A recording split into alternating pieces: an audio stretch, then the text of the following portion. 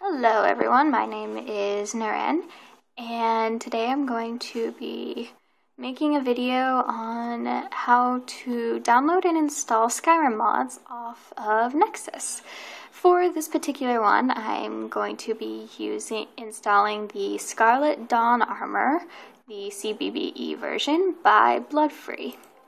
And as you can see, it's a little bit revealing in the boob area, but it kind of reminds me of Little Red Riding Hood. So, okay, so first thing you're going to do, if you go to a page like this, you are actually going to be taken to the description, which is going to be everything about this armor, or whatever it is you're downloading. What you're actually going to need, though, is you're either going to need to click Download Manual right here, or Files right here. Normally you get a whole list of files that are usually updates that the person has done throughout time and updating it and so on and so forth, and you can take your pick. Occasionally armor ones will have optional files like make the armor black or blue or green. In this case though, for example, because I have a CBBE body, this is the one I need, the CBBE. And instead of clicking Manager, Download with Manager, you're going to click Download Manually, which is obviously right next to it.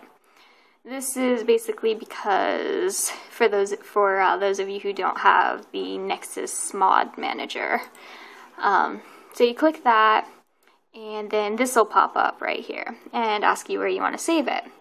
I have actually already saved this file onto my desktop, so but that's where you guys save it to. You can just ignore that and close it. And for now, that's actually all you need off of Nexus. Now, for those of you who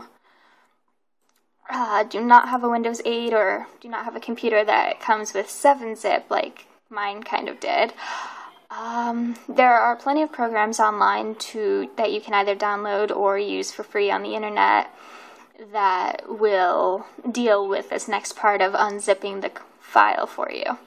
This particular one is a RAR file, and when you unzip it, be it on your computer or on the internet, you're going to find a data folder.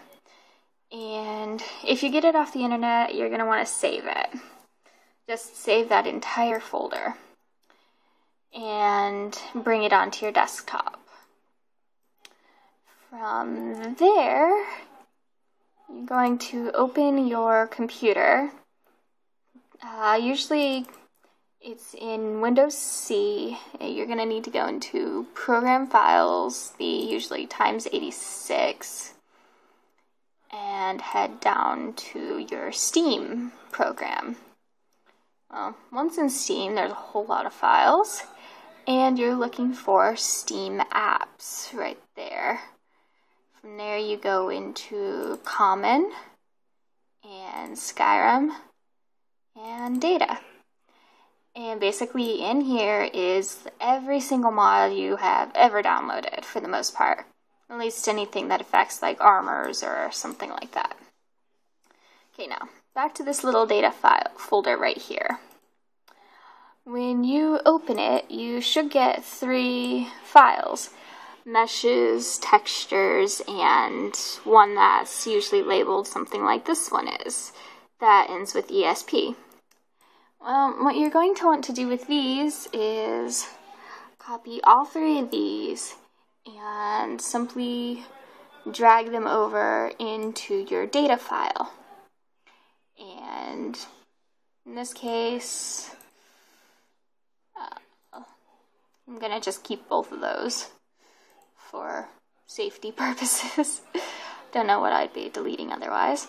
But that's it. Once you get that done, your mod is basically ready to go. The only last thing to do is start up the game like this and make sure that the mod is actually checked off, which this one actually is automatically. and you are good to go on your game and on your new mod. Enjoy!